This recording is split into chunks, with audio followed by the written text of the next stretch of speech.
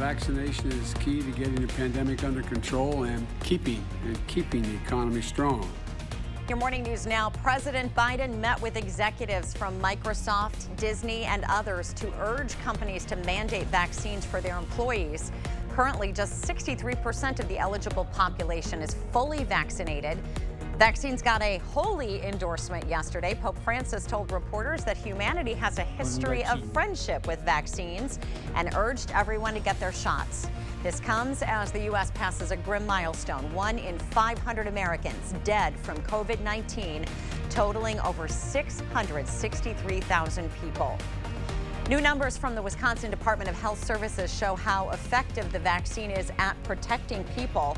Last month, data showed that 125 fully vaccinated people per 100,000 residents were infected with coronavirus, and 369 unvaccinated people per 100,000 were infected. Data this month shows a massive spike. Now 360 fully vaccinated people for every 100,000 are infected, and 1,413 unvaccinated people per 100,000 are infected. The $100 bonus for Wisconsinites who get their first dose of a COVID-19 vaccine is nearing a finish line. The program runs through Sunday. Since Governor Evers' program started, just over 115,000 people have received at least one dose. To be eligible, recipients must verify their vaccination status with the DHS. Nice morning commute here for us with mostly sunny conditions. It's going to be sunny and warm here as we head into the afternoon. Evening looking good with clear skies expected. Parts of the city of Winona are under a boil water advisory. The city's water may be contaminated from 2 water main breaks. The city is recommending some residents do not drink, brush their teeth, or cook with their tap water without first boiling the water. The issue is expected to be resolved within a few days. If you'd like a list of neighborhoods affected by the order, go to cityofwinona.com.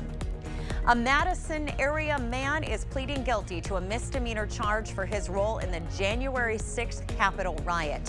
29-year-old Brandon Nelson appeared by video conference in the U.S. District Court in Washington, D.C. on a charge of parading, demonstrating, or picketing in a Capitol building. He faces 6 months in federal prison. Prosecutors say Nelson traveled from Madison to attend the rally with Abram Markoski of La Crosse. Apple Fest is back in La Crescent starting today. The King Apple tent and carnival rides get underway at Abnett Field, as well as the Little King and Little Miss pageant.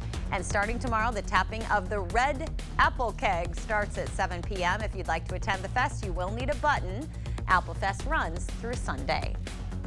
Honestly, I don't personally think there's a bigger opportunity and a bigger joy and honor for a Northsider and La Crosse to be the Torchlight Parade Marshal. We now know who this year's Oktoberfest Parade Marshals are. Samantha Strong. And you just heard from Scott Neumeister. Strong is part of 94.7 Classic Hits Morning Show and will be the Maple Leaf Parade Marshal. Neumeister, who serves as a city council member, will be the Torchlight Parade Marshal. Oktoberfest is set to begin in just a few weeks. The Torchlight Parade will be held on Thursday, September 30th, and the Maple Leaf Parade is on Saturday, October 2nd. And we are looking at mostly cloudy skies tomorrow as a cold front begins to move in this weekend. Lots of sun, temperatures warming up to the 80s by Sunday. Thanks so much for sharing your morning with us. We hope you have a great Thursday, and we'll look forward to seeing you right back here tomorrow morning.